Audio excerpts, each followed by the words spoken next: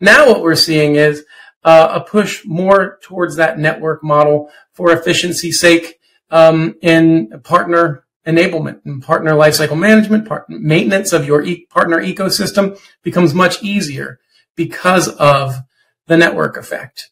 So you're seeing initiatives like PEPL, that's across the globe being adopted, but you're also seeing other initiatives like DBNA here in the US, the Digital Business Network Alliance, or even to a certain extent, the new e-invoicing mandate in France, known as PDP, also based on a network model to help simplify those partner connections and streamline how you communicate with all of your partners.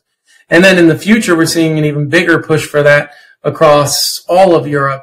That's known as VITA, the VAT in the Digital Age initiative, which is intending to sort of dictate how all of this gets done across Europe. They're saying by 2030, but I'm guessing it'll be a little bit later than that. And again, that'll be just a really big push for a network mentality for all your partner connectivity across all of Europe, and then it'll just grow from there.